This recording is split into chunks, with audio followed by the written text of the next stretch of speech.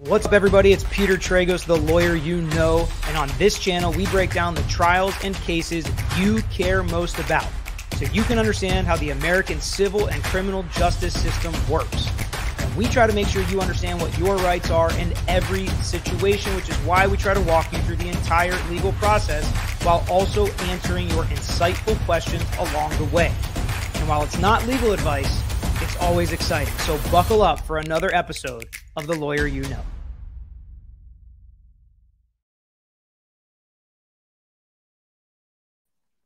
What's up, everybody? It's happened. The probable cause affidavit has been unsealed, and that's what we're going to break down today. We're going to dive deep. We're going to go into every word of that document. We're going to talk through, in my opinion, what the three biggest pieces of evidence they have against Bryan Kohberger. We're going to talk about what I think is potentially the single most important piece of evidence for Bryan Kohberger's team to potentially fight the credibility of, and then also how this is going to be such an expert-intensive case. And we're going to see multiple experts, and we see in the affidavit them talk about the expertise of some of these law enforcement officers in how they view evidence and how they gather evidence and how they understand evidence. So we are going to go through the entire probable cause affidavit together here in just a couple minutes.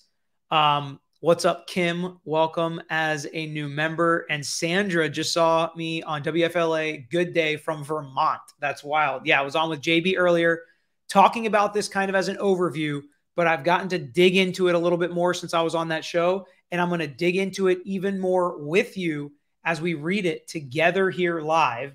Thank you, Andrea. And hit that like button if you haven't already, because I know so many of you reached out to me. Andrea, I'll put your super chat back up on the screen in just 1 second. A lot of you reached out to me here at Tragos Law on Instagram and on Twitter, sent me this document, got into the DMs. I appreciate all of that. Jan just said she saw me too. I appreciate all of that so much. You don't understand. I can't respond to all of them. Obviously, I like a lot of them when I see them, especially when a bunch of people are sending me this document. But this is how I get a lot of information. This is how I get a lot of your questions. And I see kind of the vibe that you all are coming at with the questions that you have, whether you think this is strong evidence, weak evidence, whatever it may be. So, you know, I think that it's important to get that vibe kind of coming into the video so we can kind of know what you all want to hear, what you want to talk about, what your biggest skepticisms are for this. RMR Schultz, welcome as a new member as well. So yeah, hit that like button, subscribe to our page, please. We've been doing so much of this content on this case specifically. It is so interesting, and there are so many interesting legal questions and angles. And one of those legal questions comes on, did the FBI actually instruct Indiana police officers to pull over Bryan Kohberger and his dad? Why would they have done that? Why does it make sense? Why does it not make sense? How could it affect the case? Could that evidence be fruit of the poisonous tree? That's a really interesting legal question. We are going to save that for tomorrow. We will talk about that tomorrow. We'll focus on that tomorrow. And I actually think reading through this probable cause affidavit will give us more context when we discuss that tomorrow. So let's make sure we get into all of those questions and answers on tomorrow's show, because we're going to take some time today. Usually these shows are about an hour. We'll see if we can get it done in an hour because it's 19 pages. But without further ado, if you guys have already hit that like button, let's get to it after we answer, or after we announce a couple more new members: Vicky, Sheila Camacho, and Andrea. We'll leave this up as we start. Thank you, Andrea, for all the support always. All right, here we go. Hope everyone's ready.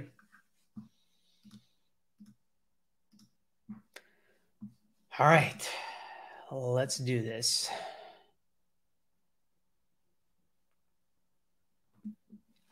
Exhibit A, statement of Brett Payne. The below information is provided by Brett Payne, who is duly appointed, qualified, and acting peace officer within the county of Latah. Is it Latah? There are so many pronunciations throughout this case that I struggle with. I think it's Latah, but I'm not positive.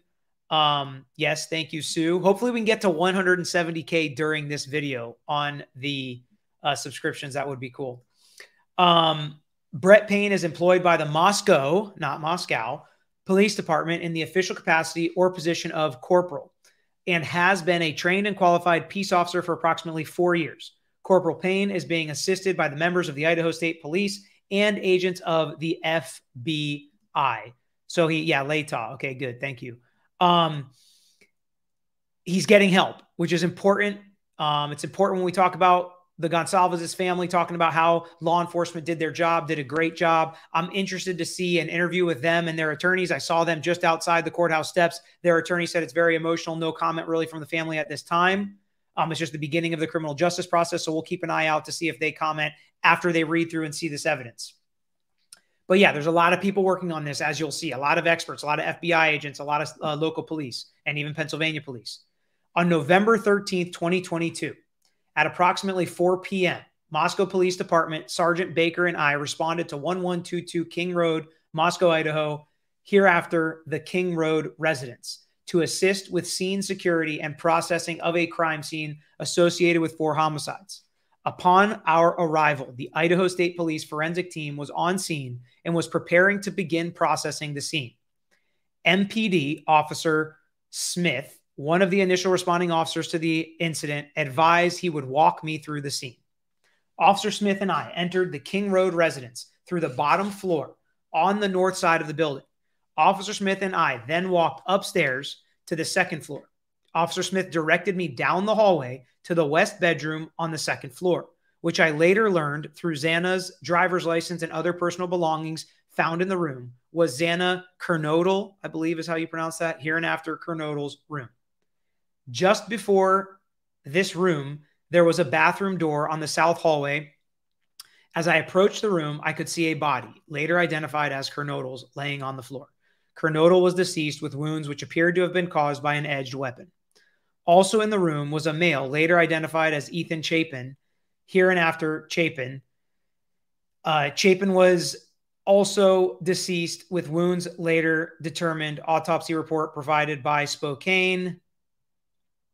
So it seems like this potentially, this redacted page, as you can see here, and we talked about that there was going to be certain things that were redacted. And we realized there were going to be certain redactions made here, especially maybe with some of the gory details, some of the autopsy report, some of the medical information. And I believe that's what's been redacted here. I then followed Officer Smith upstairs to the third floor of the residence. The third floor consisted of 2 bedrooms and 1 bathroom. We're getting the lay of the land, literally, of this house. The bedroom on the west side of the floor was later determined to be Kaylee Gonsalves, hereinafter Gonsalves' room. I later learned from review of Officer Nunez's body cam, there was a dog in the room when Moscow police officers initially responded. There was a lot of discussion about this dog, right? Why didn't the dog bark? Did they know the person? This person must have been known to the victims because the dog wasn't even barking. A lot of that reporting, right? And we're going to talk about things that were confirmed and were actually true, some of which was very surprising. Some things I was very skeptical about that it seems like they actually confirm later in this probable cause affidavit. We'll point that out. Other things that were just not confirmed. And that's one of the things we heard. Why wasn't the dog barking its head off? This doesn't make sense.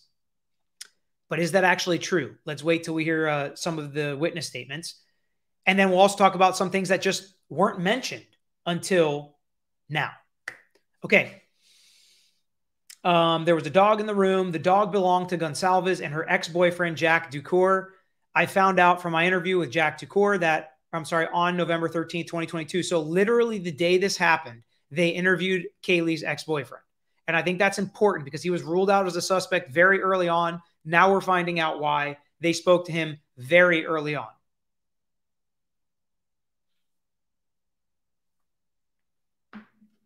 All right. I found out from my interview that he and Gonsalves shared the dog. Officer Smith then pointed out a small bathroom on the east side of the third floor. The bathroom shared a wall with Madison Mogan's, hereinafter Mogan's, bedroom, which was situated on the southeast corner of the third floor. As I entered the bedroom, I could see 2 females in the single bed in the room. Both Gonsalves and Mogan were deceased with visible stab wounds. I also later noticed what appeared to be, and here is the big exclamation point on the evidence. I said there were 3 major pieces of evidence. This is piece number 1. A tan leather knife sheath laying on the bed next to Mogen's right side when viewed from the door. The sheath was later processed and had KABAR, USMC, U.S. Marine Corps, I assume, and the United States Marine Corps Eagle, Globe, and Anchor insignia stamped on the outside of it. I'm not sure if we know any military connection with anybody in the Kohberger family, but that would obviously be something that was interesting. The Idaho State Lab later located a single source of male DNA, suspect profile, left on the bottom snap of the knife sheath. So somebody unsnapped that, left their DNA on the sheath itself. Okay. Later, we find out how they're connecting this. One question I get a lot is, can they get Bryan's DNA now that they're arrested? The answer to that is yes, they will get his actual DNA. But remember, one of the things that was reported, it was like a genealogy website or 23andMe, how they got him. Well, doesn't seem like that's the case. It seems like the age-old trick of law enforcement is how they got this DNA and how they've gotten it so many times before. We will get there. As part of the investigation, numerous interviews were conducted by Moscow Police Department officers, Idaho State Police detectives, and FBI agents. 2 of the interviews include BF and DM. Both BF and DM were inside the King Road residence at the time of the homicides and were roommates to the victims. BF's bedroom was located on the east side of the first floor of the King Road residence. So we are about to get to major piece number 2, something new that we didn't know, the second most important piece of evidence to come out of this probable cause affidavit. The first was the knife sheath. This is number 2. And it's going to be the statement of this eyewitness. On the evening of November 12th, 2022, Chapin and Kernodle are seen by BF at the Sigma Chi house on the University of Idaho campus at 7:35 and as whatever, at approximately 9 p.m. On November 12th until 1:45 a.m. on November 13th. So they were there for the night hanging out. BF also estimated that at approximately 1:45 a.m., Chapin and Kernodle returned to the King Road residence. BF also stated that Chapin did not live in the King Road residence, but he was a guest of Kernodle. Boyfriend staying over, right? Any of you, including myself, that have been to college, they understand and remember how these nights go. You go out, you're hanging out at the sorority or fraternity house. You and your boyfriend leave at 1:45 after the party's over or winding down. You go back to your place. Maybe you order food, maybe you eat food, maybe you go to sleep. Maybe they stay, maybe they leave, whatever it may be. Not an unusual event on most college campuses. So we can track with a lot of this. Logically, it makes sense. It's not like a 50-year-old was staying up doing something weird until 4 a.m., peeping out of the window or whatever, right? This is a normal college night. Gonsalves and Mogen were at a local bar, the Corner Club at 202 North Main Street in Moscow. Gonsalves and Mogen can be seen on video footage provided by the Corner Club between 10 p.m. and 1:30 a.m. At approximately 1:30 a.m., they went to a local food vendor called the Grub Truck. We know all this. We've seen a lot of this footage, or at least snapshots of this footage. The Grub Truck live streams video from their food truck on the live streaming platform Twitch. So that's interesting, right? How social media is playing into this. And we'll hear more social media platforms mentioned in the future on how they're using that as evidence, which is really interesting to me, and how the world and how times are changing. And we better keep up with it. We better understand how all this stuff works. These are public places. Your image could end up live streamed on Twitch if you go to certain food trucks. We just need to know this stuff. I'm not saying there's something wrong with that. I just want everybody to know what's going on around them. And there's nothing wrong with that or illegal about that.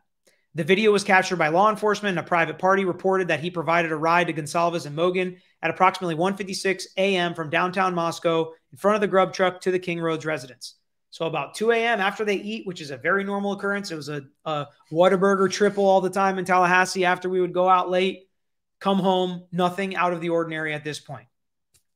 DM and BF both made statements during the interviews that indicated that occupants of the King Road residence hold on a second.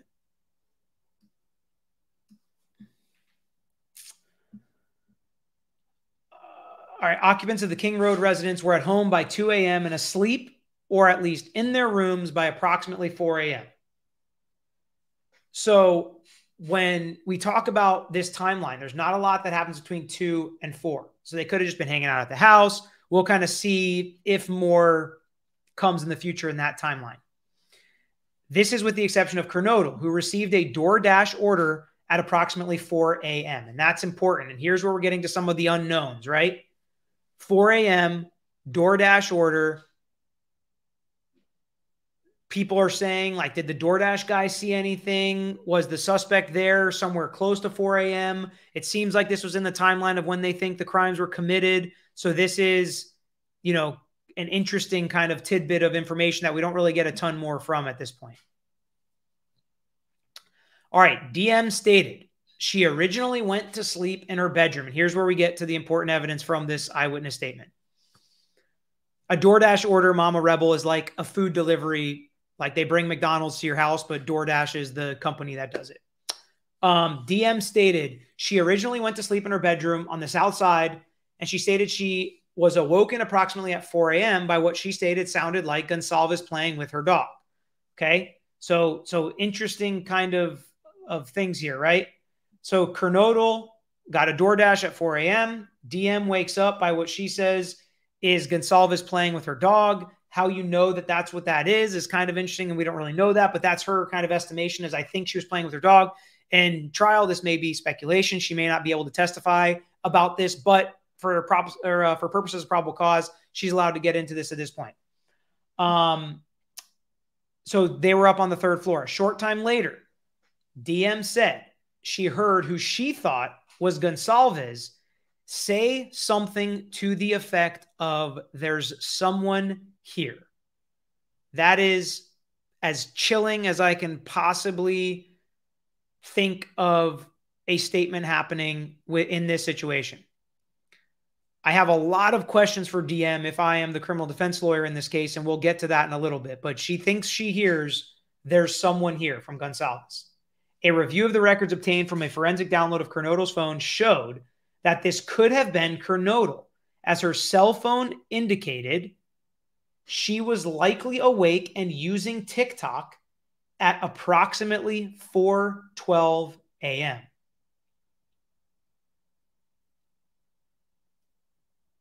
So there's another social media site where we as the public can see if you're on that site and when you're on that site. So Kernodle was on TikTok at 4:12 a.m. So awake. DM stated she looked out of her bedroom but did not see anything when she heard the comment about someone being in the house. And this is part of the interesting portion of what we've heard about this house. Party house. We saw body cam footage of, a party going on there when none of the people that lived there were actually in the house. So people are coming and going without, one roommate can invite 10 people over. The other 3 roommates might not know. Another roommate can invite somebody different. So this is happening commonly here. DM stated she opened her door a second time when she heard what she thought was crying coming from Kernodle's room. DM then said she heard a male voice say something to the effect of, "It's okay, I'm going to help you." So what the heck does that mean? It's okay, I'm going to help you. From my perspective, this is kind of a vague statement that we don't really know what this even means. At 4:17, a security camera located at 1112 King Road, a residence immediately to the northwest of 1122 King Road, picked up a distorted audio. This is wild to think that a security camera from across the way picked up audio of what sounded like a whimper and a loud thud. That's going to be evidence because it's public. A whimper and a loud thud. A dog, and here's some of the misinformation that we got, can also be heard barking numerous times starting at 4:17 a.m. The security camera is less than 50 feet from the west wall of the Kernodle's bedroom. pretty close. But I would think that the dog would actually be barking pretty loudly if you could hear it 50 feet away. So the dog wasn't silent. So all the guesses about, well, it must be somebody they knew because the dog wasn't even barking. Maybe that's not a fact, right? Some things that were reported to us, which is why we kind of want to wait till we get more solid information here. All right, so here we go. I know I said earlier I thought we were getting to the important part, but here's the important part.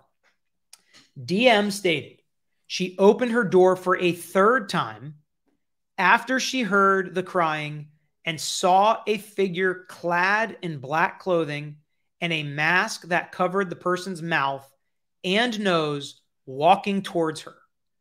Chilling, wild, scary. DM described the figure as 5'10" or taller, male, not very muscular, but athletically built with bushy eyebrows, which I think is an important detail because he's wearing a mask so she can see the bushy eyebrows.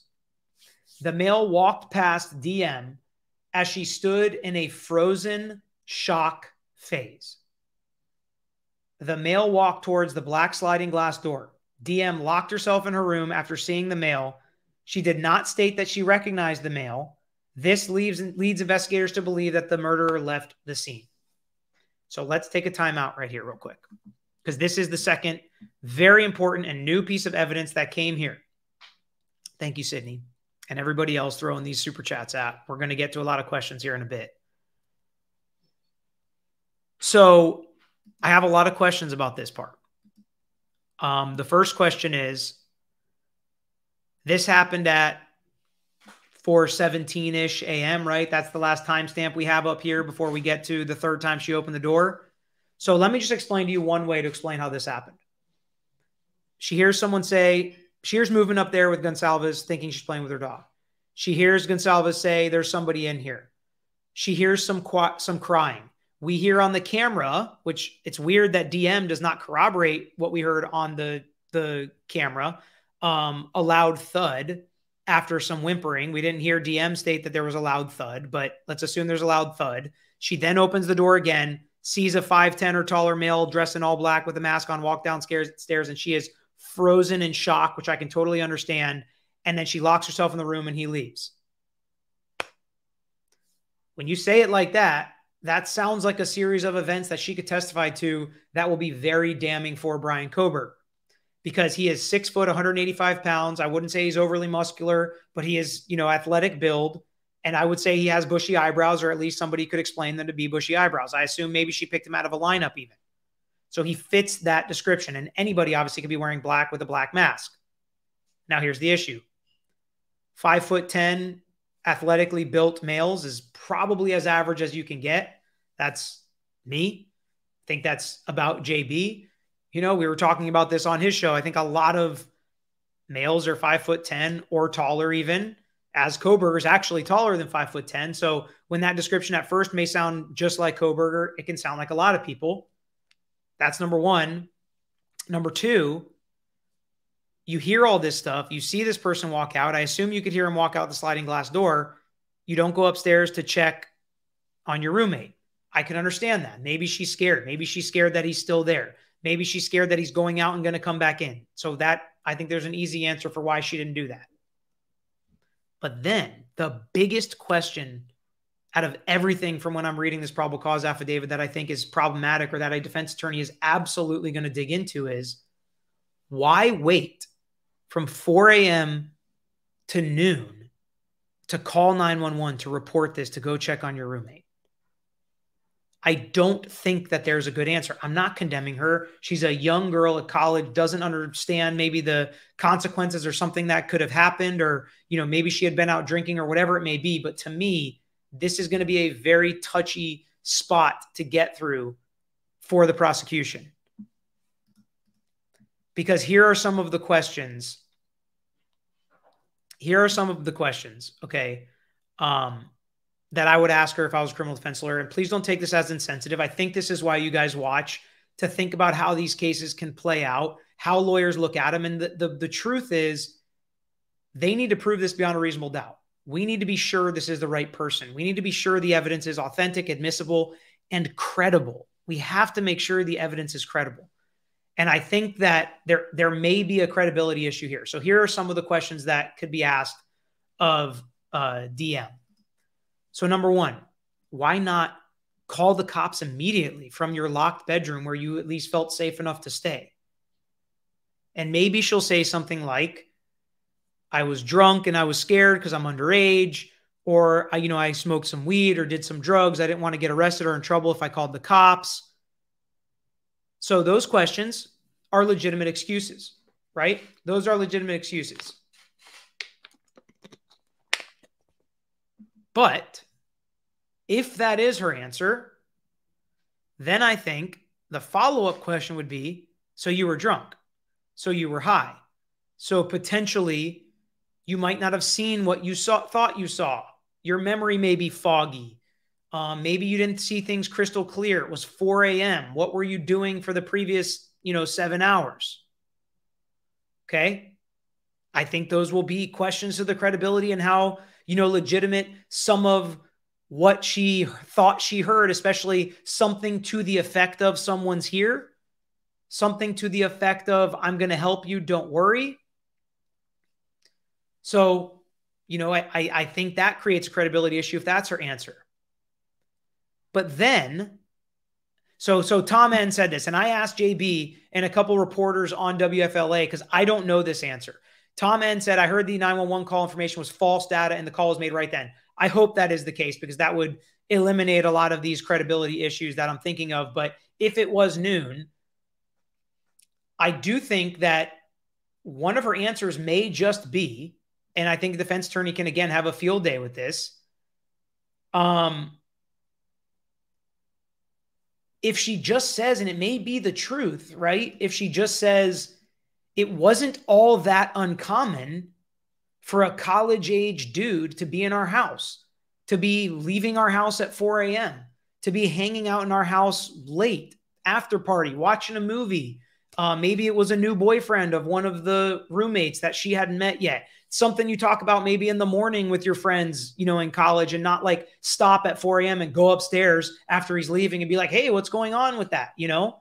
And I think if you say that, then the defense attorney may be like, then it wasn't anything that was scary, right? So even if it was Bryan Kohberger that you saw, you didn't see any blood on him. You didn't see any blood on his face or blood on his clothes, or he wasn't carrying a knife, right? She didn't say he was carrying a knife or anything like that. So maybe it was just some guy. And even if it was Bryan Kohberger, maybe it was just some guy hanging out with the girls.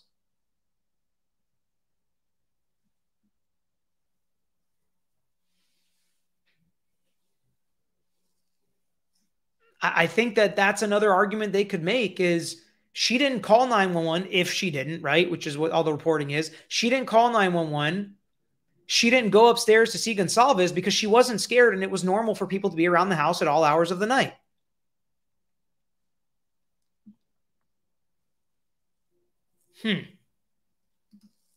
I don't know, Patrick. I don't know. Honestly, I don't know.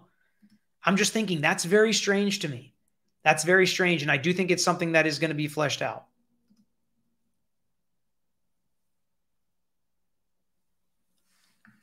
All right, let me answer a few questions here before we get to the next part. How long has it been? It's been a little while. All right, let me see if I can get to run through some of these questions. Beth, think we have to give DM a ton of grace. None of us knows what we would do, regardless of the time of day. 1,000 other things we want to criticize. This is horrifically scary for DM. I agree with you 100%. 100%. But I also agree that a defense attorney has a job to do and has to make sure the evidence is credible, right? And we have to realize as well that a lot of this going on, sometimes people can hear people talking about things or read news reports, and it can affect their testimony as well. And this is part of the legal process. So I hope you don't think I'm being insensitive towards DM. I think it's important. And if she has a good answer, she may just have a good answer. She may say, I literally was sitting on my floor crying in fear for 6 hours because I was so afraid he was still there. When I finally got the courage to open up the door and get my phone or whatever it is, that's when I called my 911, and boom, that's a completely credible answer. I don't know what the answer is going to be, but I do think that answer could be important. Aaron, these sheaths are made of leather workers, no relation to the actual U.S. Marine Corps. So that could just be anybody. I could, write U.S. Marine Corps across my shirt. So I get that, Aaron. Lauren Hertz, regarding it's okay, I'm going to help you. John W. Gracie used to say the same to his critically injured victims before ending them. Oof, read them Bible verses. Mr. Jesse, interesting thing was he was in Clarkson, Washington, later in the day of the murders. That's 30 miles from Pullman and Moscow. There are 2 rivers that run through Clarkson, known for weapons throwing in it.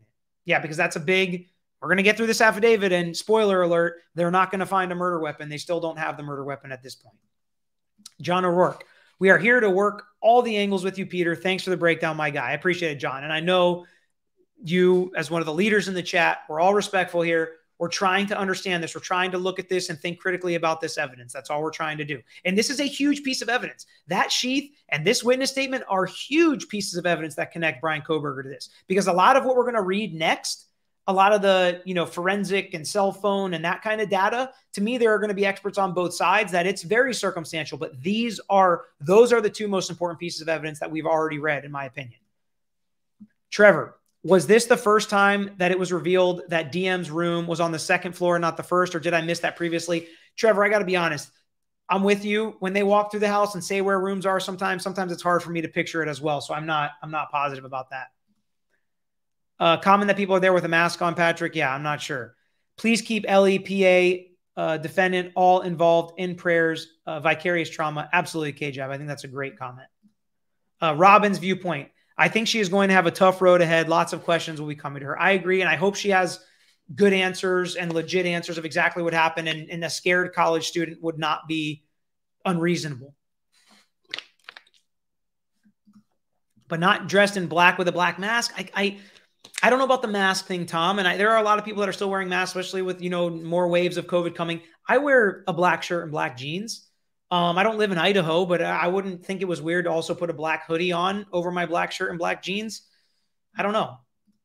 Kathleen R. I think there is enough other phone and video evidence to offset DM's questionable credibility. Big picture, this doesn't shed enough doubt. Okay, Kathleen, that's a great comment. And if you were a juror on this case, you would think, I hope you would need more than what's just in this affidavit. But with that other evidence, you would weigh her credibility. And if it does match up with the other evidence, like we talked so much about in the Depp v. Heard case, you look at the context of all the evidence, and you would not think that that was enough reason about it, and that's fair. Star Sorcerer, yet she was frozen. Why? And that's where I think the credibility, where she can't say, well, there was, wasn't that weird because there was always, people, even college-age guys coming in and out of the house at late hours, whatever. Like, she can't say that because she said now in this statement that she was frozen with fear. So then it begs the next question. If you're frozen with fear, why would you not, when you locked yourself in the room for safety, I assume, call 911 immediately? Maybe her phone wasn't in the room. Maybe it was dead, whatever it may be. But questions stack up regardless of what her answer is. Paley, is it possible they only released a portion of her statement in this affidavit? I guess it's possible. Yeah, because this is kind of like a summary of what she said. We don't see her entire statement. Chances are there is a police report with her entire statement, maybe even recorded. James, was it a full mask or a COVID mask? I would assume COVID mask since she could see his eyebrows. But again, I don't know that answer.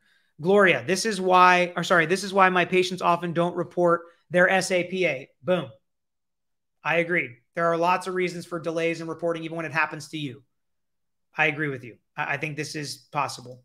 Tom, the sheath has a plastic insert and wrap snaps. That's a $400 U.S. Marine Corps issued knife. I have that exact knife. I'm not a weapons expert. I'm not a military expert. I'll have to take your word for it. I don't know. Azam, what does fruit of the poisonous tree even mean? I really want to dive into this deep tomorrow, Azam. So I hope you don't hate me for not giving you a really in-depth answer, because we're going to talk about this a ton tomorrow. But generally what it means is if the cops do something wrong, they poison that tree. And so any fruit that grows on that tree, meaning any evidence they get from doing that wrong act, cannot be used. And it's as if it doesn't exist. It cannot be used at trial. Did DM see blood? Gusto Clan.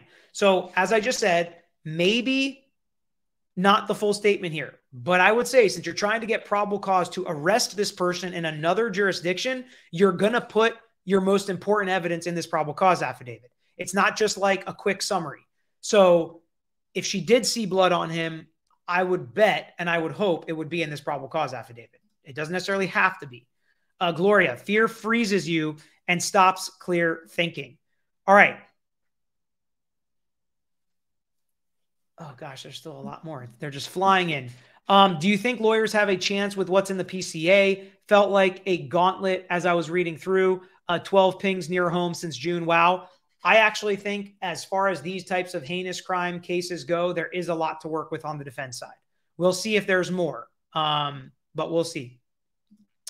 Stacy, I am wondering why the roommates waited 8 hours to ring 911, scared, drugs, but midday is crazy to me. Will 911 call be released? Thanks, Peter. Love Stacy in England. Hey, great minds think alike, Stacy. We were literally on the same wavelength there. Lauren, after reading the surviving roommate's experience, can it be assumed that she will have to testify as a key witness, seeing and hearing killing? Absolutely. Tom N. 911 call was made at that moment. The original information of the time of the phone call was false. This probable cause affidavit clears that up. Okay, I must have missed that when I read through the first time. I did not hear that she called immediately, but I could have missed that. Newish watcher, brand new member, Brittany, what's up? Thanks for your work, Peter. I really look forward to your lives and happy to be part of the Lawyer You Know community. Well, thank you, Brittany. We're pumped that you're here. How could a defense attorney explain away sheath with DNA? We'll talk about that in the future. Heidi Whistling, can we suspect that he started in Maddie's room since the sheath was found beside the bed? Xana and Ethan may have awake and eating. I mean, but DM was awake downstairs and he just walked by her, which was interesting. I mean, there's all sorts of things here that don't fully add up, but it would kind of go with what we've been reporting that Kaylee may have been the target. This would make sense and kind of where you're going. That is possible. That is possible. I'm not positive though.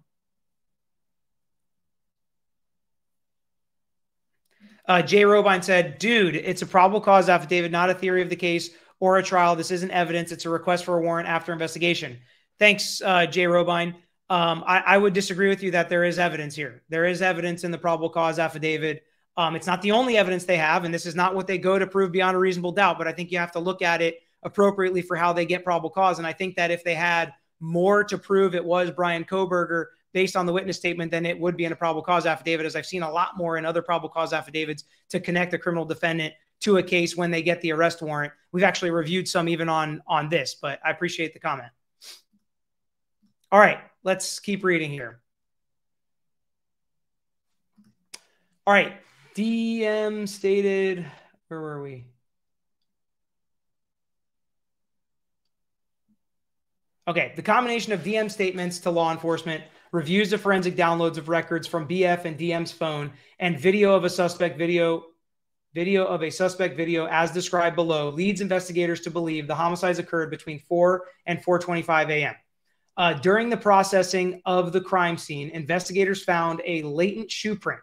This was located during the second processing of the crime scene by the ISP forensic team by first using a presumptive blood test and then amino black, a protein stain that detects the presence of cellular material.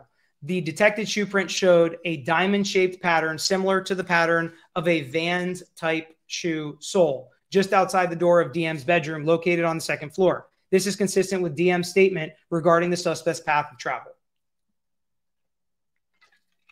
Corroborating evidence, context. So this stuff is important. As part of the investigation, an extensive search, commonly referred to in law enforcement as a video canvas, was conducted in the area of the King Road residence. This video canvas was to obtain any footage from the early morning hours of November 13th, 2022, in the area of the King Road residence and surrounding neighborhoods in an effort to locate the suspect or suspect vehicles traveling to or leaving from the King Road residence. This video canvas resulted in the collection of numerous surveillance videos in the area from both residential and business addresses. I reviewed numerous videos that were collected and have had conversations with other MPD officers, ISP detectives, and FBI agents that are similarly reviewing footage that was obtained. A review of camera footage indicated that a white sedan, hereinafter suspect vehicle 1, was observed traveling westbound on the 700 block of Indian Hills Drive in Moscow at approximately 3:26 p.m. and westbound on Steiner Avenue at Idaho State Highway 95 in Moscow at approximately 3:28 a.m. On this video, it appeared suspect vehicle 1 was not displaying a front license plate. A review of footage from multiple videos obtained at the King Road neighborhood showed multiple sightings of suspect vehicle 1 starting at 3:29 a.m. and ending at 4:20 a.m., which is how they get the timelines of the murders between 4 and 4:20 a.m. These sightings show suspect vehicle make an initial 3 passes. So multiple times he's kind of going past the house. Based off my experience as a patrol officer this is a residential neighborhood with a very limited number of vehicles that travel in the area during the early morning hours. Upon review of the video, there are only a few cars that enter and exit this area during that time frame. So I like how he throws in there, based on my experience as a patrol officer, meaning I can put this stuff together. I can testify about this stuff, which is interesting. And he's going to get into other people's credentials too that worked on this case. Suspect vehicle 1 can be seen entering. Suspect vehicle 1 can be seen entering the area a 4th time at approximately 4:04 a.m. It can be seen driving eastbound on King Road, stopping and turning around in front of 500 Queen Road, number 52, and then driving back westbound on King Road. When suspect vehicle 1 is in front of the King Road residence, it appeared to unsuccessfully attempt to park, turn around. The vehicle then continued where it can be seen completing a 3-point turn. Suspect vehicle 1 is next seen departing the area approximately 4:20 at a high rate of speed. Next observed traveling to, oh, my camera just went off. Hold on a second. Let me switch cameras here to this camera. All right. Backup camera being used. Here we go. Sorry about that. All right.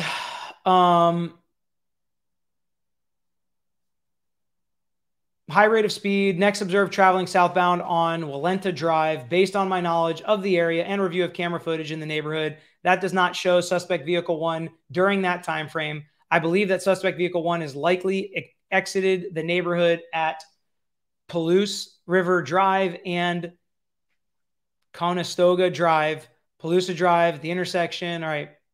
Eventually, the road leads to Pullman, Washington, and we know why that's important. Pullman, Washington is approximately 10 miles from Moscow, Idaho. Both Pullman and Moscow are small college towns, and people commonly travel back and forth between them. Law enforcement officers provided video footage of suspect vehicle 1 to forensic examiners with the Federal Bureau of Investigators that regularly utilize surveillance footage to identify the year, make, and model of an unknown vehicle that is observed by one or more cameras during the commission of a criminal offense. This is background information about how they do this. This is part of their job, part of their expertise, part of what they're going to testify to. The forensic examiner has approximately 35 years of law enforcement experience with 12 years at the FBI. Again, expertise, evidence that this person is in fact an expert. His specific training includes identifying unique characteristics of vehicles, and he uses a database that gives visual clues of vehicles across states to identify the differences between vehicles. After reviewing numerous observations of suspect vehicle 1, so they had an expert look at this vehicle.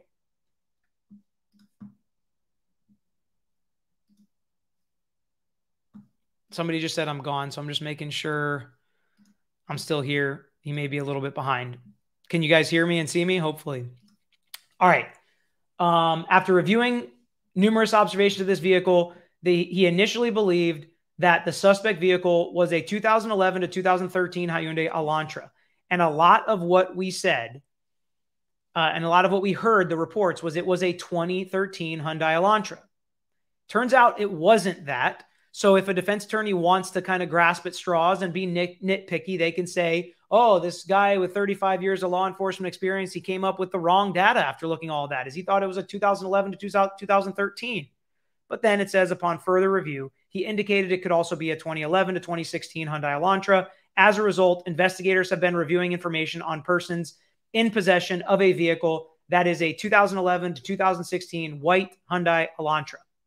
So we have, heard at length about that. And this to me is the third major piece of evidence in this probable cause affidavit. And when you explain how they use this video evidence to come down to the car that they did, then connecting the car to Kohberger, following the track of the car, using the cell phone pings, everything we're about to read and put this together, The car is such a huge piece of evidence, and they see everywhere that it goes. All right. Investigators were given access to video footage on the Washington State University campus located in Pullman, Washington. A review of that video indicated that approximately 2:44 a.m. on November 13th, 2022, a white sedan, which was consistent with the description of the white Elantra known as Suspect Vehicle 1, was observed on WSU surveillance cameras traveling north on the Southeast Nevada Street. At approximately 2:53, white sedan, which is consistent with Suspect Vehicle 1, observed traveling southeast towards SR 270. Then SR 270 connects to Pullman, Washington to Moscow, Idaho. This camera footage from Pullman was provided to the FBI forensic team. The forensic examiner identified the vehicle observed as being a 2014 to 2016 Hyundai Elantra. At approximately 5:25 a.m., the sedan, which was consistent with the description of Suspect Vehicle 1, was observed on five cameras in Pullman, Washington, and on the campus. First camera recorded the white sedan located at 1300 Johnson Road. The white sedan was observed traveling northbound on Johnson Road. Johnson Road leads directly back to the West Palouse River Drive in Moscow, which intersects with Conestoga Drive. The white sedan was then observed turning north on Bishop Boulevard and northwest on SR 270, approximately 5:27. The white Elantra was observed on cameras traveling northbound on Stadium Way. We have a Stadium Way in Tallahassee, at Nevada Street, Stadium Way at Grimes Way, and Stadium Drive at Wilson Road, and Stadium Way at Cougar Way, which is the Washington State Cougars, for those of you that don't know. So then we have a picture literally showing where the car, or this is Moscow and Pullman. Later we see, yeah, here's where the car went. And they're just showing it goes exactly. This is really good circumstantial evidence, in my opinion. Really good circumstantial evidence. So those are the three big pieces. His DNA on a knife sheath in the bed, number one, very as close as you can get to a smoking gun, right? Without actually getting the smoking gun. The eyewitness report that loosely identifies him at the right time, walking down from the scene of the crime, and then the cell phone / car data together. Those are the three major pieces of evidence in this probable cause affidavit that we're looking at. On November 25th, MPD asked area law enforcement agencies to be on the lookout for white Hyundai Elantras in the area. Here we go. So this was another interesting piece of information that I don't feel like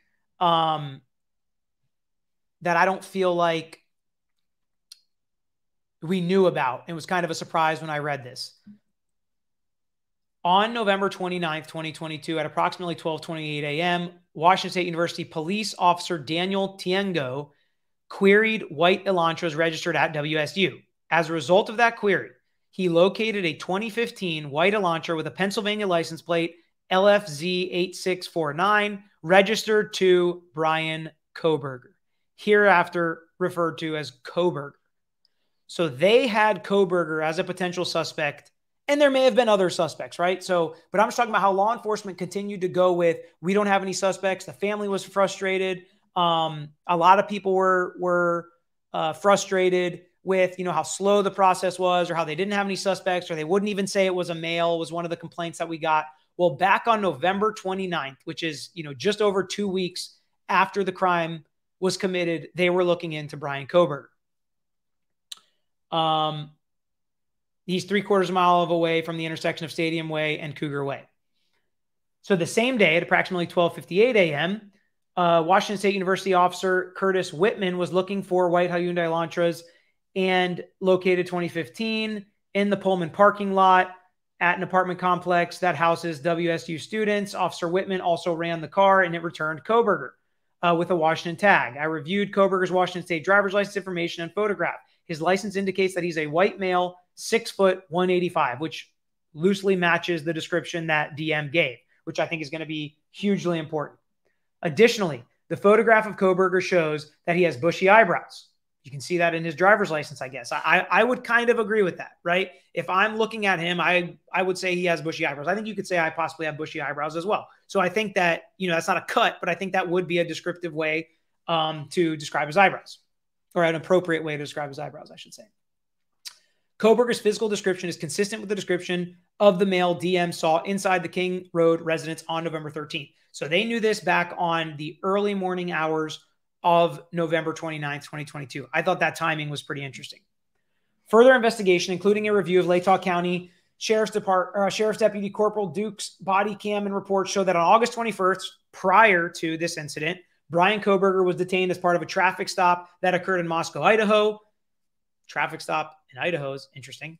By Corporal Duke. At the time, Kohberger, who was the sole occupant, was driving the 2015 Elantra with that plate set to expire on November 30th. During the stop, Kohberger provided his phone number, and we'll just leave the 8458 because that's how they know what his phone number is, and they were able to get access to his phone and ping stuff like that, which is, always interesting. And his cellular telephone number. Investigators conducted electronic database queries and learned that 8458 phone is a number issued by AT&T. And here's how they make the steps, right? So really good investigation so far. I feel like they're really laying out the timeline, how they got everything, where they got everything. This is way more evidence than you need for probable cause to an arrest. So I definitely think it was there. But I hope there's more before we take this to a capital potential trial here. On October 14th, he was detained as part of a traffic stop, WSU. Upon review of the body cam, he was the sole occupant of the Elantra. On November 18th, now we are after the crimes. According to Washington State licensing, Kohberger registered his Elantra with Washington and later received the Washington plate. So a lot of people were making a big thing about him changing his plates while he was pulled over twice, while his plate was about to expire on November 30th. Somebody said his birthday was November 21st or something like that. And so this is, he's going to have an explanation as to why he changed his plates, not just to evade law enforcement potentially. Based on my own experience in communication with law enforcement, I know that Idaho and Washington require front and back license plates to be displayed. Investigators believe that Kohberger is still driving the 2015 white Elantra because this vehicle was captured on December 13th by a license plate reader in Loma, Colorado. Information provided by a query to a database. Kohberger's Elantra was then queried on December 15th, 2022, when law enforcement in Hancock County, Indiana. Boom! There is the stop that we're going to be talking about tomorrow. But guess what? That's it. That's all they really say about the stop. So how much evidence did they actually get from the stop? That's going to be one of our punchlines to tomorrow's video. It does not say the FBI told them to. It does not say that the FBI got information relayed to them from this Hancock County police officer. None of that's in here. It just says we still think he was driving it because a plate reader picked him up in Colorado. Law enforcement saw him in Indiana. And then on December 16th, they showed him in Albrightsville, Pennsylvania. It was just a stop along the way, basically. The sole occupant of his vehicle was a white male whose description was consistent with Kohberger. Kohberger has family in, it doesn't say he was by himself in Indiana, but Kohberger has family in Albrightsville, Pennsylvania. Learned through a TLO search and locate tool database query. It's important how they find all this stuff, right? It's important. All right. Based on information provided by WSU website, Kohberger is a PhD student in criminology at Washington State. Pursuant to records provided by a member of the interview panel for Pullman Police Department, we learned Kohberger's past education includes undergraduate degrees in psychology and cloud-based forensics. I could have missed that, but I don't remember seeing that he is, he has experience with cloud-based forensics. That's pretty interesting to me. You guys tell me what you think. These records also showed Kohberger wrote an essay when he applied for an internship with the Pullman Police Department in the fall of 2022. So when we were talking about this before, I said his education sounds more like he was interested in law enforcement more than law. When people were saying, he's going to represent himself and things like that, he may, but again, it didn't seem like he was on the law path. Kohberger wrote in his essay that he had interest in assisting rural law enforcement agencies with how to better collect and analyze technological data in public safety operations, which is literally exactly what they did in this case. Kohberger also, and here's where my mind was kind of blown, right? because I'm kind of a hater sometimes on what we find on TikTok and Reddit and, you know, some social media posts. I'm always like, can we believe it? I'll wait till it's authenticated. I'll wait till law enforcement corroborates it or till it comes out as evidence. Well, in the probable cause affidavit, Kohberger also posted a Reddit survey that we looked at together. I talked to some people on DMs on Instagram about this. A Reddit survey, which can be found by an open source internet search. This survey asked for participants to provide information to understand how emotions and psychological traits influence decision-making when committing a crime. And that is what the Reddit post said. I saw it myself. I just didn't necessarily know how legit it was. But that is very, very interesting. Yes, let's hit 170K in this live, Robin. Thank you. Hit that like button. Subscribe if you guys haven't already. We're going to be breaking this case down, and we dive deep in a lot of the cases that are going on. We've got a Sarah Boone trial coming up, an Alec Murdaugh trial coming up. Valo Daybell over in Idaho is happening as well as this case. So if you like this type of content and you want to be a part of picking what content we do on this channel, hit that subscribe button. We'd love to have you. And I am going to be getting to more questions here. Let me just get through a little more of this.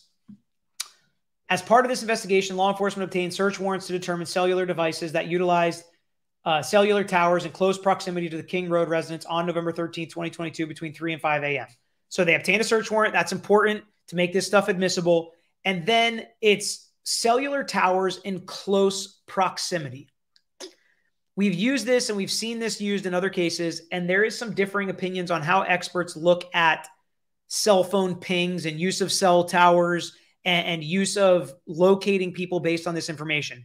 This is not to say that his cell phone was in or around this King Road residence, right? I should say in it or outside the front door. It does mean it was in close proximity. So let's just keep that in mind as context as we continue reading. After determining that Kohberger was associated to both, what happened? Oh, I don't want that up there, John. Yeah. Okay. So yeah, we're close to 170K. That was the real-time counter. So if you haven't hit the subscribe button, hit it. When we get really close, maybe when we get to like 5 away from 170K, maybe we can put that up there. Oh, Duty Ron's in the chat. What's up, Duty Ron? It's hard for me to watch this chat while I'm reading at the same time, so I apologize if I missed anything, but I am going to get to a lot of the questions here once we're done reading through this.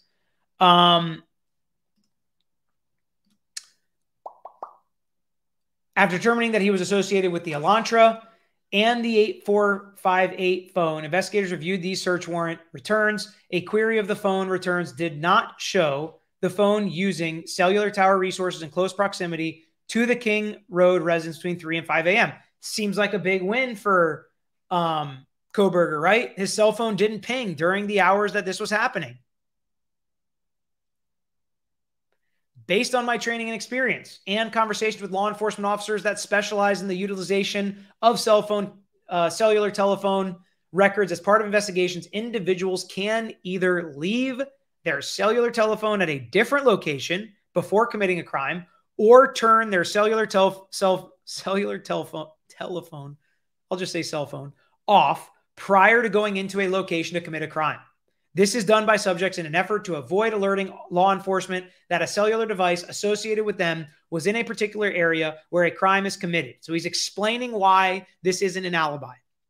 I also know that on numerous occasions, subjects will surveil an area where they intend to commit a crime prior to the date of the crime. Very smart. So he's saying, we're not just going to limit it to 3 to 5 a.m. on this day. Was he smart enough to turn his cell phone off every time he came in this area? Did he come in this area for a long time before he even knew he was going to commit this crime, so he wouldn't have thought to shut that off? Very interesting. All right. All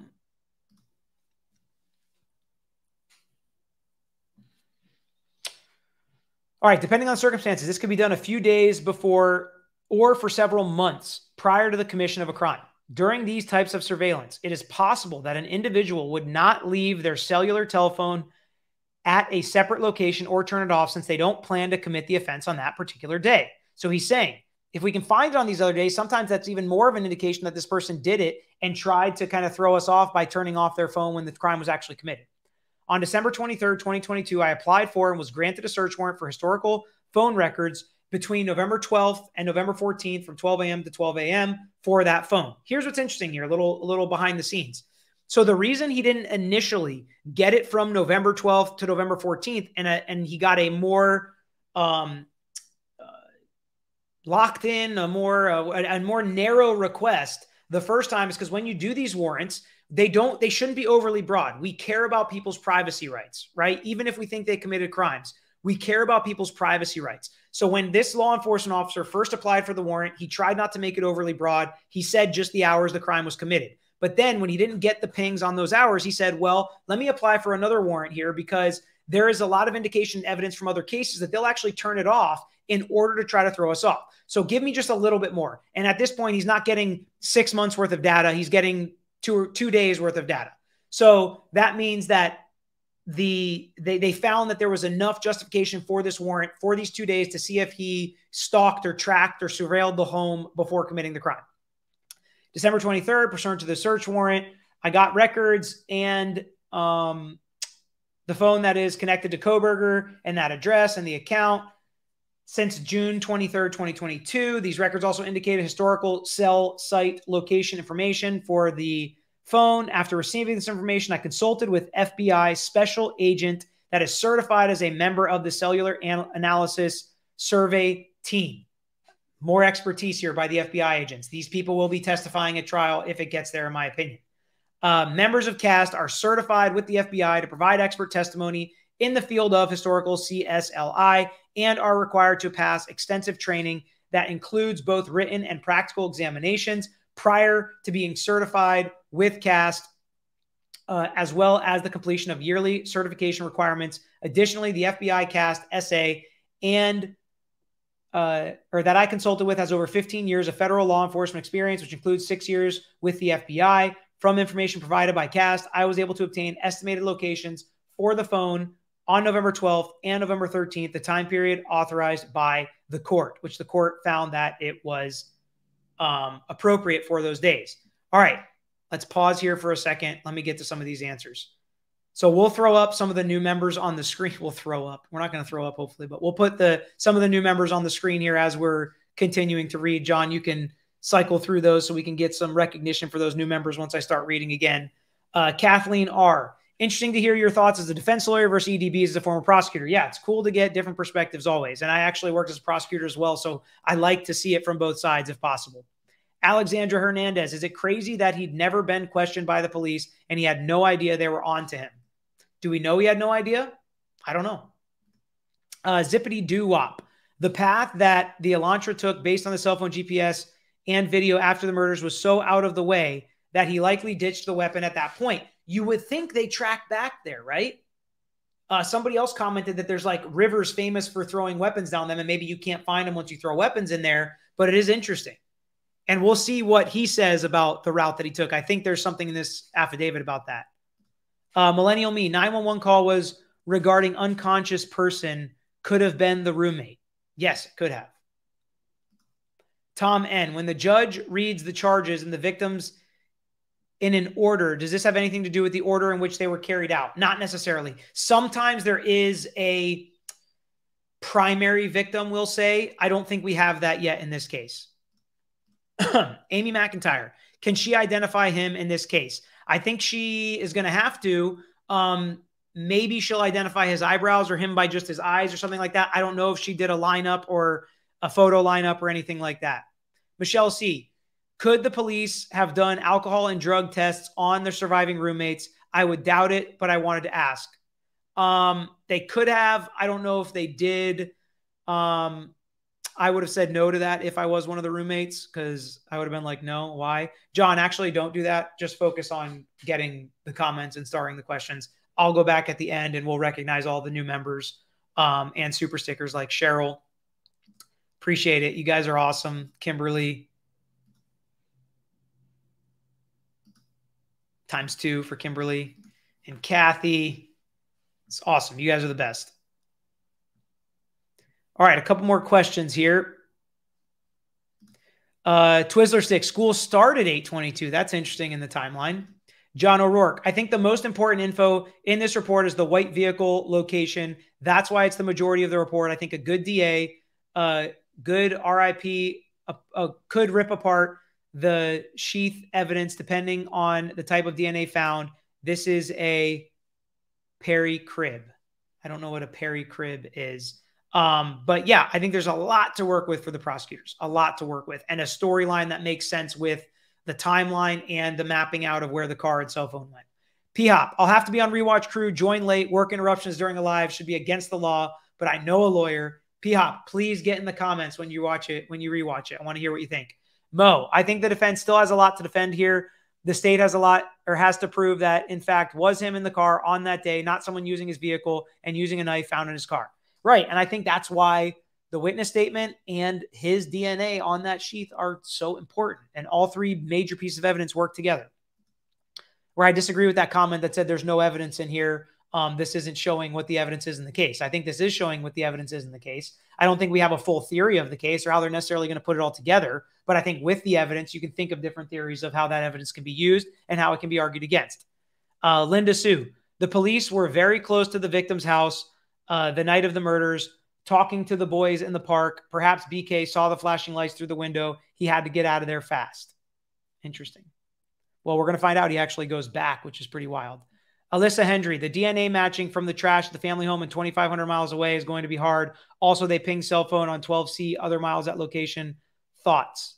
Oh, yeah. And we're going to get to that. Hold on. I'll keep this one up there. I thought you were reading at I think you're reading at 1.25 speed, cat yard. Sorry. I try to get through as much information as I possibly can, but I'm willing to go a little overtime today because this is important. Beth, thanks for being fair, Peter. I always try to, right? And I can understand if people think that I am insensitive, and I can understand that. Tell me when you think I am, and I'll try my best not to be, okay? I do try to give it to you real, like how this stuff is going to be scrutinized in court, because it is, and how both sides will use this evidence because they will. So I do think that's an important part. I think that's why you're here, right? I don't think you guys just like listening to me reading a piece of paper. Most of you guys could read this on your own, I think. But I think that's what we like to discuss here. And I am here to get your questions and your input on it because I love it. John O'Rourke, remember, they don't have a murder weapon. Could the murder weapon fit that sheath? And this is what I was talking about this on JB's a little bit. I'd be willing to bet the medical examiner and the experts they have look at the wounds to the bodies are going to be able to match how long and what type of a weapon would be used with some measurements. They can measure the sheath and they can say, this sheath fit the weapon that made this wound. And they'll be able to connect those dots. Now, I think the defense will be able to get experts that could potentially poke some holes in that. And I've heard the defense already has an expert that's kind of recreating the scene to show how maybe this couldn't have been one person. Maybe it had to be somebody with more training than Bryan had. Who knows? Size, width, length of knife. Exactly. We're on the same page there, John. There were hundreds of different DNA in the house everywhere, thinking outside the box. I agree, which is why that sheath is so important, because the layered DNA and people coming in and out, you think about it's a stairwell. So if there's a handle, hundreds of DNA of different people's DNA would be on that handle or on the door handle or shoes walking. I mean, vans. How many vans could have probably walked across that carpet? But the sheath and the DNA on the sheath, huge, huge piece. Peter, as with EDB, please take care of yourself. You've probably seen horrid things and you are still human. So possible triggers prayers. I appreciate that. And I understand. I actually think talking about it and understanding this stuff together helps and is helpful and helps keep me grounded, right? If I do start to get a little callous to some of this stuff, you guys do help keep me grounded because it is what I do every day. And I work on injury cases now, on victims of wrongful death and personal injury cases. We deal with horrific details and injuries and things that happen to people. So I appreciate that. Denise Glads, I just told my son I can't make dinner because the lawyer is still talking on TV right now. I'll try to pick up the pace here. Pulled over to document hand wounds. They don't have any of that in here, right? They didn't put any of that in the probable cause affidavit, which doesn't mean they might not use it later. We'll talk tomorrow about whether those wounds on his hands could possibly be fruit of the poisonous tree. Lily is the boss. Maybe it was a COVID mask. Possible DM thought he was a roommate's friend, started at first, went back to bed wearing noise-canceling headphones, which would be common with noisy roommates. Sure. I mean, there's a lot of things, right? There's a lot of explanations. I just don't know what the explanation is, and I think it will be questioned, as insensitive as that may seem. I think it will be questioned. Linz, him going back not long after the murders is so disturbing. And let's get back to the document, Linz, so we can get to that part.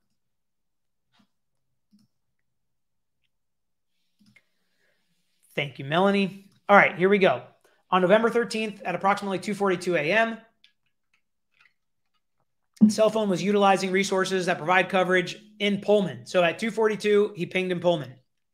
Here and after the Kohberger residence. At approximately 2:47, they provided coverage southeast to the Kohberger residence, consistent with 8458 phone leaving the Kohberger residence and traveling south through Pullman.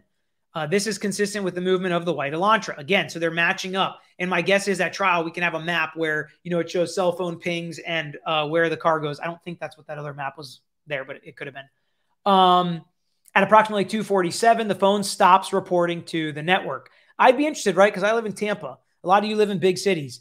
How's the cell phone in Moscow, Idaho? Is it normal to not have cell phones pinging, or is this for sure he turned it off? Could that be an argument for the defense? I don't know. I just don't know what the service is like out there. The connection to the network's is disabled, such as putting the phone in airplane mode, or the phone is turned off. So they're saying he disabled the cellular service that would have been pinging. The phone does not report to the network again until approximately 4:48. So that is evidence in itself, right? It stops pinging from 2:47 to 4:48. When do we think the crimes were committed? Between 3 and 5 a.m. Or I think it was actually a shorter period of time, but that's where the first warrant was from 3 to 5 a.m. for the cell phone service. Nope. The cell phone service between WSU and Moscow is excellent. Somebody said, I lost it. And Jade, it's excellent.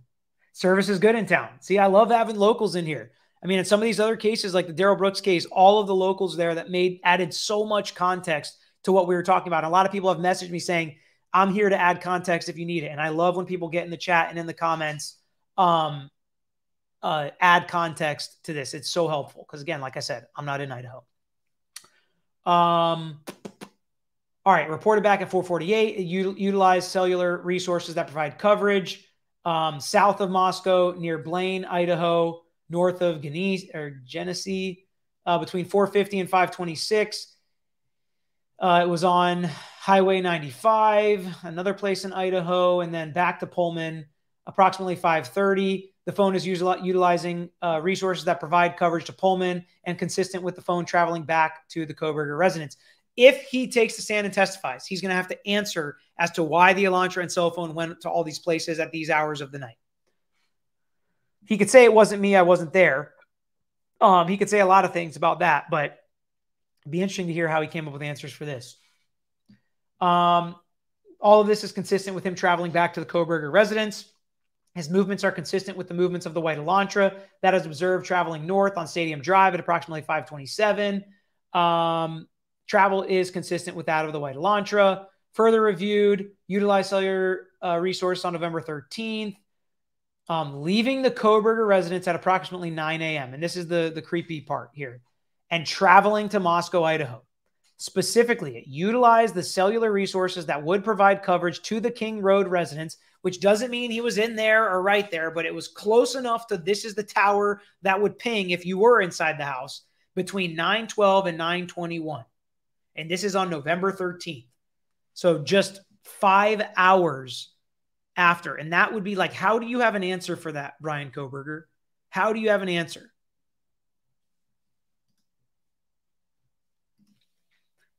You were there. You were pinging right around there, leaving that area at, what was it, 4:50 in the morning? Yeah, 4:50 in the morning. And then at 9 o'clock, you were back heading that way. It's weird. Now, I don't think he was going to go back in the house and retrieve the sheath, especially if he saw the roommate on his way out. But who knows? A lot of times we've heard how people go back and, want to look at the crime scene. My guess is, and this is total rank speculation, so don't take this anywhere, but he probably thought there was going to be law enforcement there at that point, right? I mean, if you see a roommate as you're leaving doing what you just thought or what you just did, whoever it was, whether it was him or not, and you come back there to see, he was probably shocked that there was no law enforcement there if it really was not reported until noon. And then he traveled back to his residence at 9:32 a.m. So a short trip there to just kind of see what was going on. Very strange. Below is a depiction, not to scale, of the possible route taken based off the cellular site and locations. So here it is, a very roundabout way, which somebody commented earlier. There are some rivers here, I think, along the way that you can ditch a murder weapon in. Again, speculating, but who knows?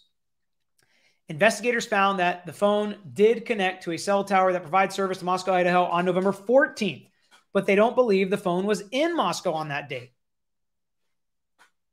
That's weird. Why? They did connect it to the tower that provides service there, but they don't believe it was there. That's weird. I want to know why. I'm not a cell phone expert. I've hired them before. That's a question I would ask in a deposition. Why? The phone has not connected to any towers that provide service to Moscow since that date. So since that date, going forward, well, what about before? What about before this happened? Did he surveil the area? Did he stalk the area? Was he ever there before? Based on my training and experience and the facts of the investigation thus far, I believe Kohberger, the user of that phone, was likely the driver of the white Elantra that is observed departing Pullman in the vehicle. Additionally, the route during the early morning and the lack of the 8458 phone pinging between 247 and 448 is consistent with his attempt to conceal his location during the quadruple homicide that occurred in the King residence. So, I mean, these are theories. These are motives, right? That comment that said they don't think any of that is in this because it's just a probable cause affidavit, I disagree. On December 23rd, 2022, I was granted a search warrant for Kohberger's historical CSLI from June 23rd, which was the day I think he got that phone, to the current prospective location information and a pen register / trap and trace on the 8458 phone to aid in an effort to determine if Kohberger stalked any of the victims in this case prior to the offense, conducted surveillance on the King Road residence, was in contact with any of the victims' associates before or after the alleged offense, any locations that may contain evidence of the murders that occurred on November 13th, 2022, the location of the white Elantra registered to Kohberger, as well as the location of Kohberger. So are we going to get connections between the suspect and the victims? Because that's something that I've really been waiting to see. Are there connections? On December 23rd, pursuant to that search warrant, he received the historical data from the time the account was opened, June of 2022. They were able to determine estimated locations for the 8458 phone from June 2022 to the present, the time period authorized by the court.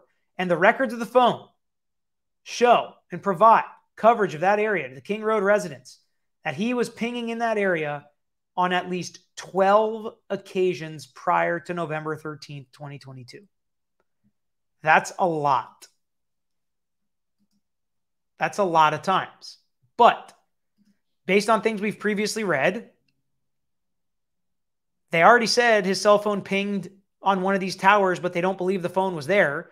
I would ask them why and why that's different from all of these. And they may have an answer for that, but it's just interesting. And I think a defense expert may say, if you think there are other ways the phone can ping but not be there, we think these 12 it could ping and not be there, or whatever, have some kind of explanation. We'll see. One of these occasions on August 21st, 2022, providing coverage of the King Road residents, his cell phone utilized cellular resources, providing coverage to the King Road residents from approximately 10:34 to 11:35 p.m. So that's an hour he was there, potentially. At approximately 11:37, Kohberger was stopped by the county sheriff's department. I mean, think about how wild this is.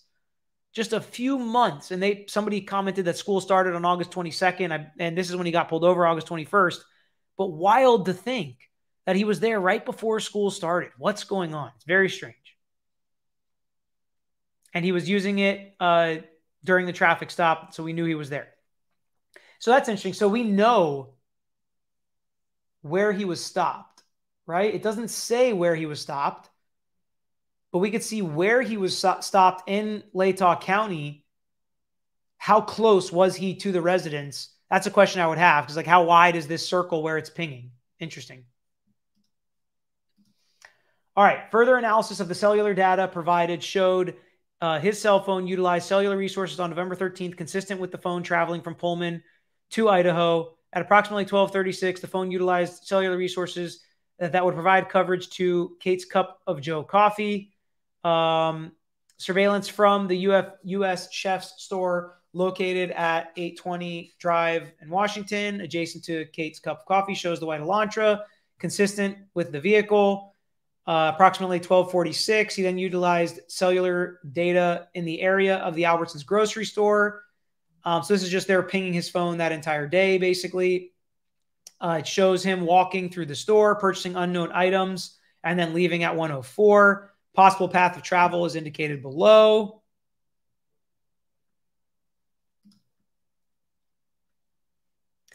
Additional analysis of the records indicated that between 5:32 and 5:36, the phone utilized cellular resources that provide coverage to Johnson, Idaho. The phone then stops reporting to the network from approximately 5:36 until 8:30. Why? It's consistent with the phone being in the area, traveled in the hours immediately following the suspected time the homicides occurred. Interesting. On December 27, 2022. So here we go. Here's the last question. How'd they match the DNA? It wasn't from 23andMe. Agents recovered trash. The age-old question of trash. Is that admissible? Is that a violation of your Fourth Amendment right to unreasonable search and seizures if law enforcement searches your trash and gets your DNA from your trash? Arguments have been made that it's abandoned, it's public, but then again, people are not allowed to go through your trash. It's actually a crime to go through and steal somebody's trash in some jurisdictions. So there is some arguments here, fruit of the poisonous tree, but usually trash is considered something that law enforcement officers can go get DNA from. But we can dig into that more later, probably another video, not today. On December 28th, trash from the Kohberger family residence in Albrightsville, Pennsylvania. That evidence was sent to the Idaho State lab for testing. So sent from Pennsylvania to Idaho so Idaho could do the testing. On December 28th, the Idaho State lab reported that a DNA profile obtained from the trash and the DNA profile obtained from the sheath, that's important, the trash and the sheath, that's what we're connecting, identified a male as not being, this is a nice complicated way of saying it, a male as not being excluded as the biological father of the suspect profile. That means they could not exclude Bryan Kohberger as being the suspect and his dad as being the father of the suspect based on the dad's DNA. At least 99.998% of the male population would be expected to be excluded. So most all of us dudes would be expected to be excluded if they tried to do this DNA match with us and Bryan Kohberger's dad. So there's only like a 0.0002% chance that this was, a screw up. And that's enough for a probable cause affidavit to prove that this was him on the sheath that was with the murder weapon in the bed at the time the crime was committed. And he matches the description of the eyewitness. So there's a lot of evidence stacking on top of each other here. Based on the above information, I am requesting an arrest warrant to be issued for Bryan C. Kohberger, date of birth 11/21/94, for burglary at 1122 King Street in Moscow, Idaho, and 4 counts of murder in the first degree for the murders of Madison Mogan, Kaylee Gonsalves, Xana Kernodle, and Ethan Chapin. Whew. Okay, and that was done on 12/29/2022, really not that long ago, right? And now it's been unsealed, and here we are. 8,000 people in the chat. I really hope all of you have subscribed to our page. Oh, yes, here we go. So we'll add this to the stream since I'm done reading, and we'll see if we can get to 179K on this live while we answer questions here because we've got a lot more questions. Mistake on document. Uniontown, not in Idaho. It's in Washington. Interesting, Alexis. Look at that keen eye because I wouldn't know that. Would you see blood all over black? Jamie Kaiser? Not necessarily. And I think that's the point. Will we find out whether there was blood, whether there was not blood, or whether she just didn't see it, or she freaked out and she was in shock. She didn't notice it, locked herself in her room. All right, we're working our way up right now. Keep them coming. John O'Rourke, does the prosecution have 14 days to present all their discovery because the first trial is on the 12th of January? So no, even a speedy trial would be, oh, wow, we hit it already. That's awesome, guys. Appreciate it. The next giveaway is going to be at 175K, so we'll see how quickly we can get to that. This was cool. To hit a milestone on a stream is always fun. Does the prosecution have 14 days to present all the discovery? No, they're going to have more time than that. And that's the first hearing date, I believe, would be on the 12th. It's probably his arraignment where he reads the charges against him and some of the evidence against him, but not all discovery. Alexis Kingsley, let's not victim blame. MD could have had a bad trip. It's not uncommon to hallucinate and convince yourself it's not real. She also could have locked the door and immediately passed out. I agree. I am not trying to victim blame at all. I don't think the chat was either, and I hope it wasn't. I just am saying those questions are going to be asked of her throughout this case. Ashling, really loving your coverage and viewpoint on this case, Peter. Thanks for going through all this with us. It's not an easy one. It's actually miserably hard. This one is really, really, really tough. Really tough, and will continue to be tough. Congrats on 170K. Thank you so much, Nicole. All right, let's talk about some of these new members. Gregory Lawrence, welcome to the crew. Lori Z is a new member. Kay Kraut, I think was a member before and is now back. CLV USMC. Very cool. Thank you for your service if you served or somebody in your family served. Jennifer Kaplan, welcome. Susan Christensen. Robin Knapp is a new member as well. Connie Cordry is a new member. Sarah Horn. Mariah T. Jennifer Bossert. Robert Leversk. All right, Alyssa, let's get to this question again. The DNA matching from the trash at the family's home in 2,500 miles away is going to be hard. I don't know what you mean by maybe hard to overcome by him. If that's what you're saying, I agree with you. Also, they pinged the cell phone on 12 other times at the location. Thoughts? That's big, I think. If he has no other, and again, so we read this entire probable cause affidavit together, right? And there are some things that aren't in here. And things that happened after the arrest, right? They got his Elantra, inventory search of the vehicle. What did they find in the vehicle? We wouldn't expect any of that to be in here because they put all this information in here prior to arresting him and getting the vehicle and able to search the vehicle. So we can't be surprised that we don't see, blood in the vehicle, victim's blood, murder weapon, whatever it may be. So I do think, though, the fact that he went there 12 times prior to the day of the actual murder is going to be damning evidence against him, because it definitely looks like he's stalking out and surveilling this place before committing the crime. Trevor Davis, thanks for this super chat. Midnight Rider and Brian Land are also 2 new members. EJ, love the diplomatic point of view. Helps to see all sides and not assume guilt. The mainstream media is convicting him already. Look forward to all your lives. Thank you, EJ. And I know that sometimes talking about it this way and having this perspective can also be demonized. If any of you guys have this perspective when you talk to people, I know it happens sometimes in our chat, and I totally understand it because people feel for the victims and they want justice for the victims. But I think this is the appropriate way legally to look at it. So that's the way that I look at it. And I know that it's not always easy to hear. So I appreciate you guys also being understanding with that. Brian Land, thank you for the super sticker. And then here, Brian saying, I need help with a case of my own. LawyerYouKnow@gmail.com. Real lawyer, practicing personal injury, wrongful death cases, catastrophic injury, car accidents, trip and fall cases. If you have a case like that, reach out. My dad handles all of our criminal defense in our firm as well. And, but if I can try to connect you with somebody in a, different area, different state, I will always try to do that. I respond to as many as I can, try to help as many people as I absolutely possibly could. If I don't respond right away, sometimes I'll reach out to somebody in another state and they won't get back to me. And so sometimes there are delays, but I do my best, I promise. And I appreciate everybody on YouTube that calls me for help and we end up working together. It is a relationship unlike any other, because we have this kind of like bond, already know each other, know how we think, and know what to expect when you hire our firm. So Brian, if I can't help you, please email me. Carolyn Layton is a new member, with Amanda E. and Alexandra Hernandez. Sandra Ramirez, as a defense attorney, would you start thinking plea deal after reading this or wait till discovery? I would definitely wait till discovery. If he's telling me he didn't do it, right? I mean, you gotta come into it. If he's saying, no way, this isn't me, I wasn't there, or my brother had my car, or my friend or my roommate had my phone, or I was dating one of these victims, or whatever, we don't know what he's saying at this point. So that's difficult. Jacqueline Weaver, thank you for the super sticker. KitKat78, regarding the roommate, if you are intoxicated, a 19-year-old who is used to strangers coming in and going at all times, you hear some noises, see a guy leave, get scared, then you convince yourself that you're being silly. KitKat, totally plausible explanation. And if this is what she says, I think we say okay and we understand. None of this is her fault at all. I want to be clear about that. Nobody thinks any of this is her fault.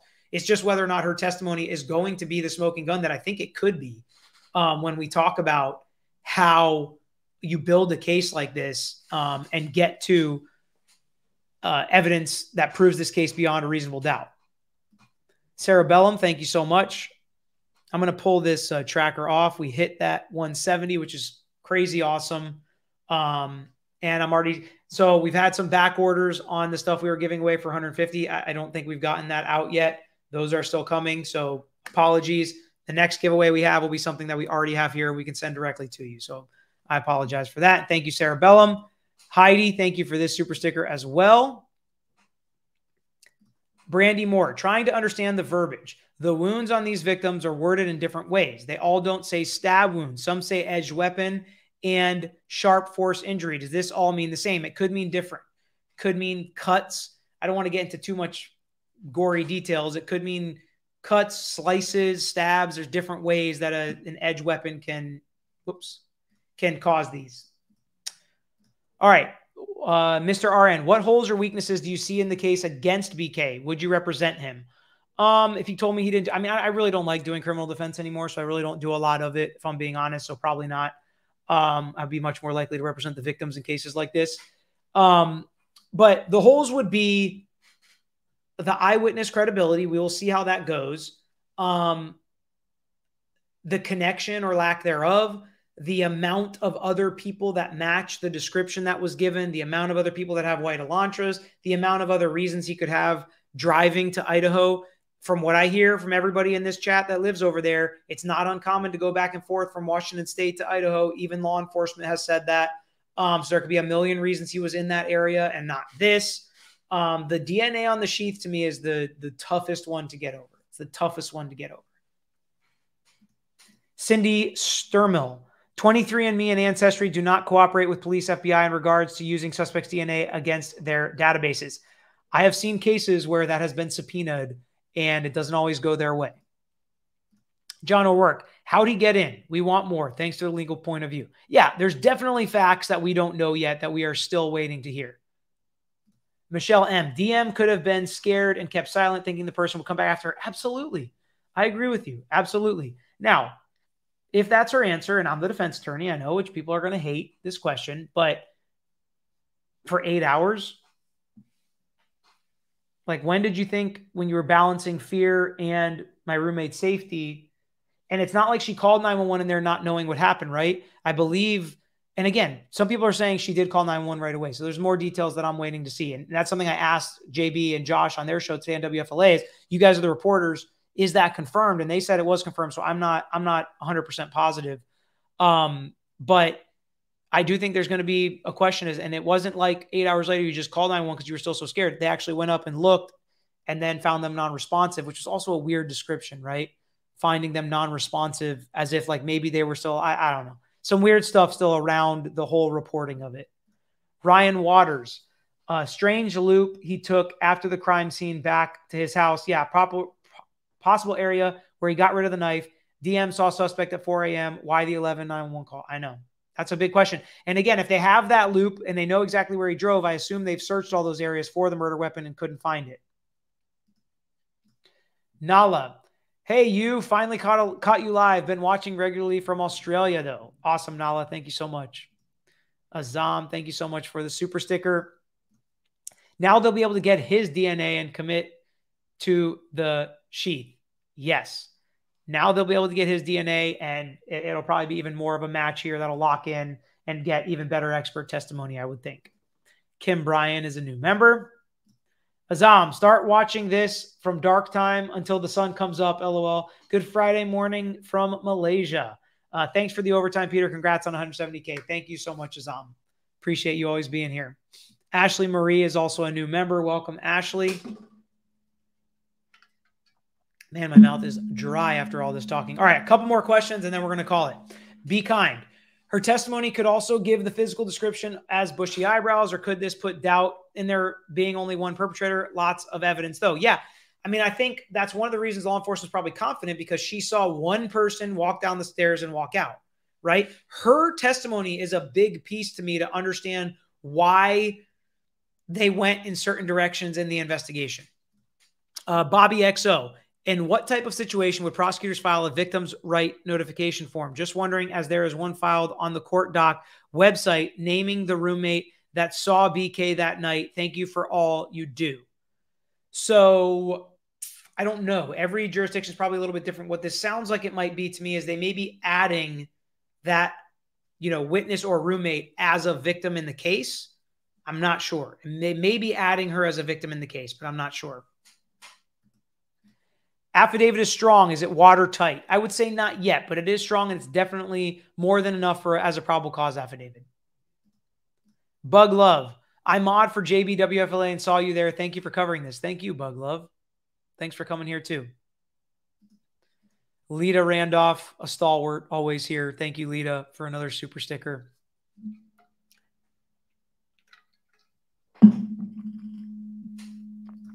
Carrie Sutton. 16 minutes to commit the crime. Plausible. You know what, Carrie? It's a great question.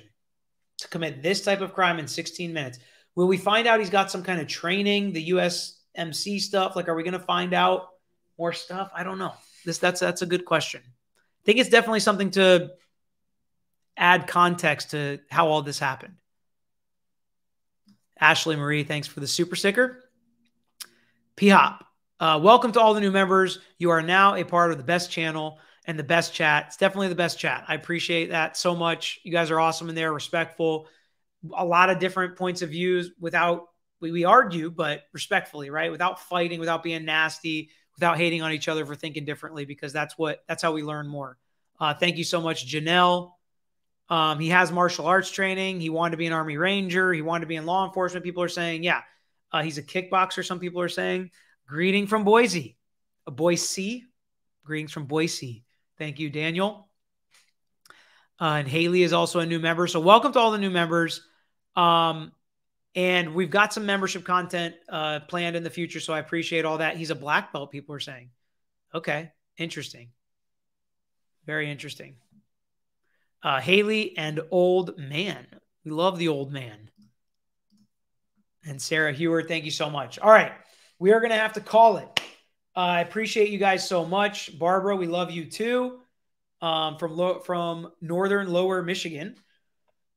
Good golf in Michigan. I was there this summer playing. So I appreciate everybody. This was so awesome. Hopefully you guys come back. We're going to talk more about this tomorrow. We're going to talk about that stop in Indiana. If any rights were potentially violated, I'm going to go off on these. Sharon Sullivan, thank you so much for the breakdown. I've been waiting for this all day, Sharon. And I know I was stacked with appointments until 4 o'clock today. I squeezed JB in for 15 minutes. So it was even more of a delay than I wanted, but you guys showed up and brought the questions that made it even more interesting. And Mickey Duff, thanks for this super sticker. We will go out on this. You guys are the best. Again, we'll talk more tomorrow. Make sure you subscribe and hit that notification bell so you don't miss future lives, because this is where it happens. If you're part of the Rewatch crew, get in the comments and let me know your questions. All right. See you guys next time.